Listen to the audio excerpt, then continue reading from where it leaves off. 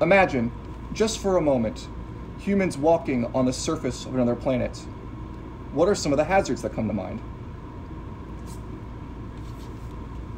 Was falling one of them?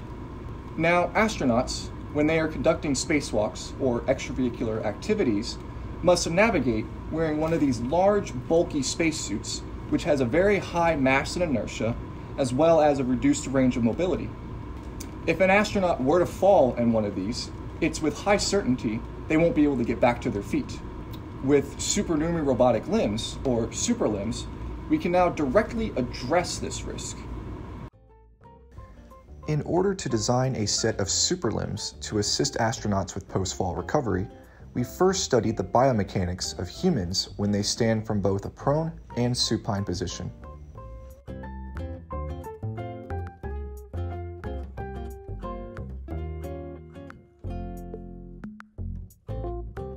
We then repeated this experiment, but having the test subjects wear a large trekking backpack and bandages wrapped around their limbs' joints to observe its impact on their post-fall recovery trajectory.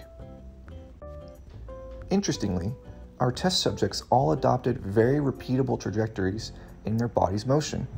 Based on our observations, we were able to categorize the motion into a sequence of statically stable poses known as waypoints, where the paths between them can be modeled simply by a single force or torque applied about a specific point on the human's body.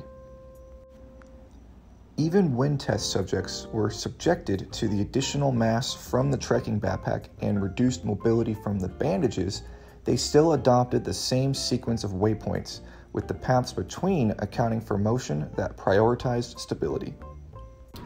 It was time to put our findings to the test, so we went ahead and constructed an analog spacesuit platform capable of mimicking both the mass and restricted ranges of motion of NASA's XEMU spacesuit. Test subjects wearing the Super EMU demonstrated the challenges with performing a post-fall recovery. Half of our test subject pool failed to successfully stand, while the other half had to impulsively exert their limbs to overcome the inertia of the spacesuits to move between waypoints, causing highly unstable motion that could lead to falling. With the characterization we defined of post-fall recoveries, we measured the single applied force required by each test subject to successfully transition between waypoints. We then repeated that experiment, but adjusted the feed-forward force gain on the impedance controller to directly see the SuperLimbs impact on astronauts performing a post-fall recovery.